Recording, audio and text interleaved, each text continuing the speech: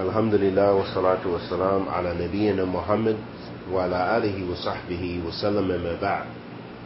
Supplicating to Allah subhanahu wa ta'ala is one of the most beneficial and pleasing forms of ibaadah to Allah subhanahu wa ta'ala. As Allah subhanahu wa ta'ala says in the Quran, إِلَّا الَّذِي قَالَ سُبْحَانَهُ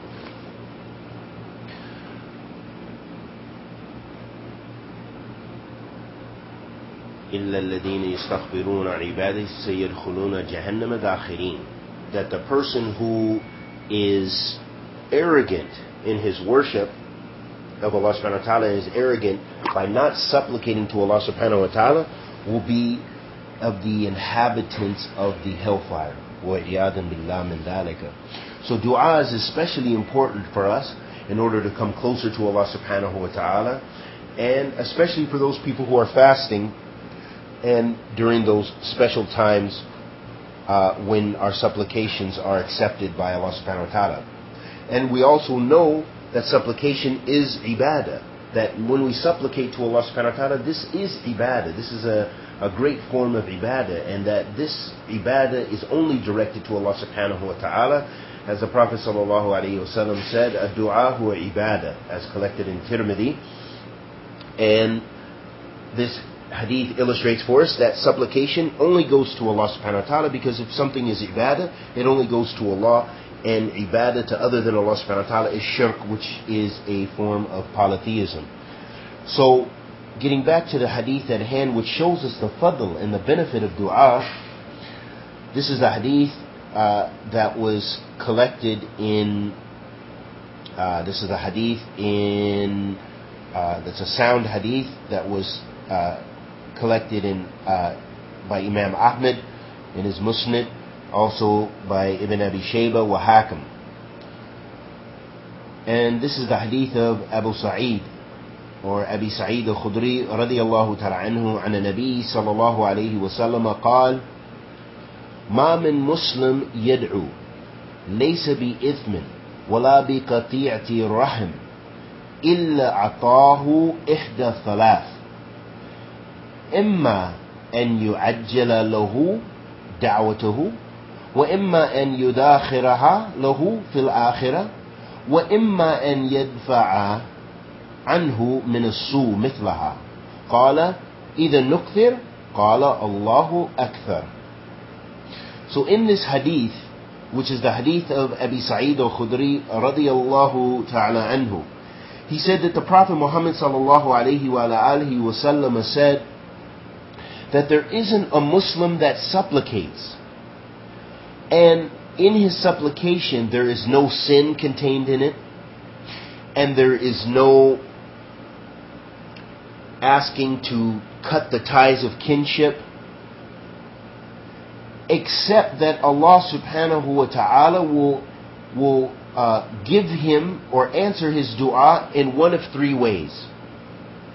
Either he will give it to him, quickly answer his supplication in this life, or he will save it for the hereafter, that the reward will be in the hereafter, or it will be answered in the hereafter, or that Allah subhanahu wa ta'ala will remove a harm in this life, meaning something that was going to, some musibah, some trial or something that was going to befall you. By your supplication will defend or protect you from that trial or that evil or that harm.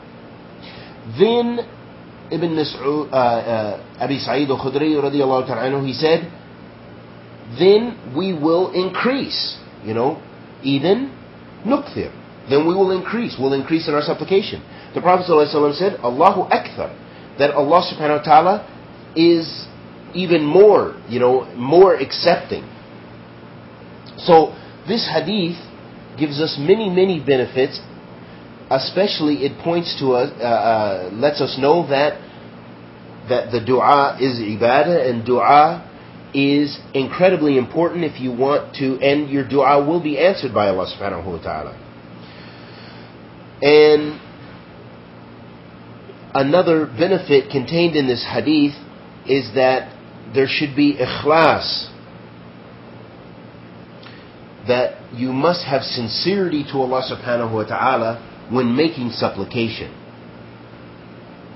And Allah subhanahu wa ta'ala says in the Quran in this regard, فَادْعُوا اللَّهَ مُخْلِصِينَ لَهُ الدِّينَ. Supplicate to Allah with sincerity, and for Him is the religion. And some of the other conditions for dua that we learn from this hadith is that your supplication should not contain any sin. You should not supplicate for something sinful. Oh, I want this, and it's something sinful. Oh, I wish I had some interest from my bank loan. Or I wish I had, something haram, something that is prohibited by Islam. And also another condition for our supplication is that we should not pray for something, and this is included in being sinful, is that we should not pray for cutting off the ties of kinship. But rather we should supplicate, and part of our supplication being answered is that we maintain the ties of kinship with your family, with your kinsfolk.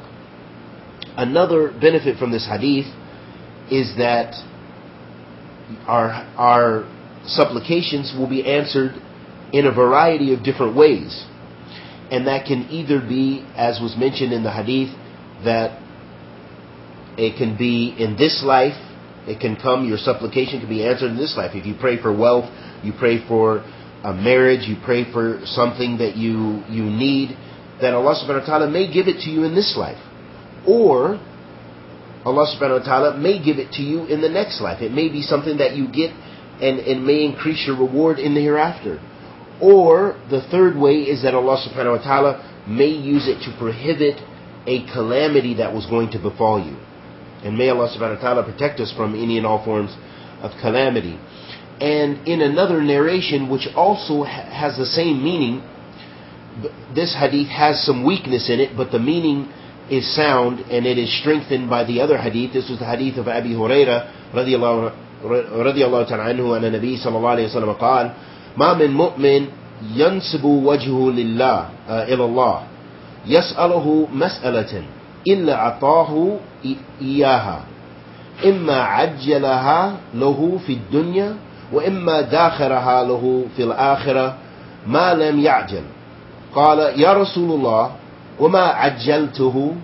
قال يقول دعوت ودعوت ولا أراه يستجاب لي. Subhanallah. This hadith is very similar to the narration we already mentioned, but the last part of this hadith differs, and the Prophet ﷺ was asked, O Messenger of Allah, the Prophet ﷺ explained that the supplication would be answered in those ways that we mentioned previously, except that he added in this hadith that as long as a person is not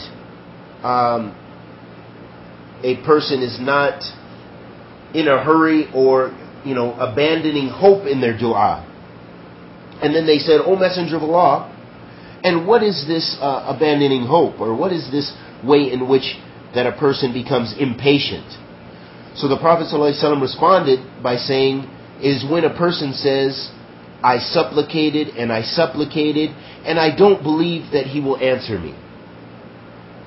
So this is a way in which we despair in our supplication, and that weakness affects us all or affects many of us in our supplication. So we can't give up hope. So what we learn from this narration is that we should not abandon hope in Allah subhanahu wa ta'ala, but rather we should realize that Allah subhanahu wa ta'ala, out of His infinite grace and mercy, will answer us and that we have hope in our supplication. So never give up hope and never despair in Allah subhanahu wa ta'ala. And in another hadith narration, while we're on this topic of dua that shows us the benefit of the dua, is a hadith of Abi Hurairah radiyallahu ta'ala anhu, and the Nabi sallallahu alayhi wa sallam قال ليس شيء أكرم على الله من الدعاء. This hadith, Abi Hurairah radiyallahu ta'ala anhu narrated that the Prophet sallallahu alayhi wa sallam said that there isn't a thing which is considered more important to Allah than the supplication.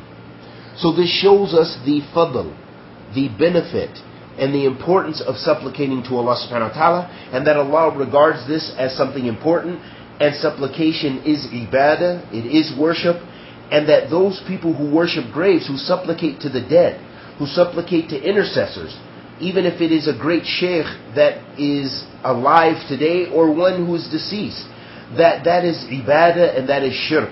So we have to know, and we have to tell our Muslim brothers and sisters, those people who are involved in those various types of ibadah, that hey, you can't do that. You can't supplicate to Sheikh Nasser Naqshbandi or any of those other Sufi sheikhs, or any sheikhs, or any people of benefit. You cannot supplicate to anyone. Your supplication goes to Allah subhanahu wa ta'ala alone. And we must tell our brothers and sisters who supplicate to the Prophet Muhammad sallallahu alayhi wa sallam that hey, this is not permissible, this is shirk.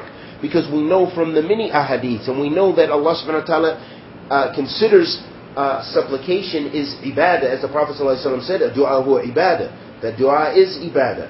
And that Allah subhanahu wa ta'ala has let us know throughout the Quran that supplication is a form of worship that Allah subhanahu wa ta'ala accepts from us, and that if you supplicate to other than Allah, that this is shirk, no matter what form it is. Because how can you discern yourself from the Christians, and how can you speak and say that their worship is wrong when they supplicate to Jesus, and you make a distinguishment, you say, no, but I'm supplicating to the Prophet Muhammad sallallahu alaihi wasallam. No, all of this, and may Allah be sallallahu alaihi wasallam upon all the prophets and messengers, Jesus alayhi salatu wasalam, and the Prophet Muhammad sallallahu alayhi wasallam, but none of them have share in divinity with Allah subhanahu wa ta'ala, and none of them have the right to be worshipped along with Allah subhanahu wa ta'ala. And I ask Allah the Almighty to accept our good and forgive our evil. Wa sallallahu wa sallam ala nabiyyina Muhammad.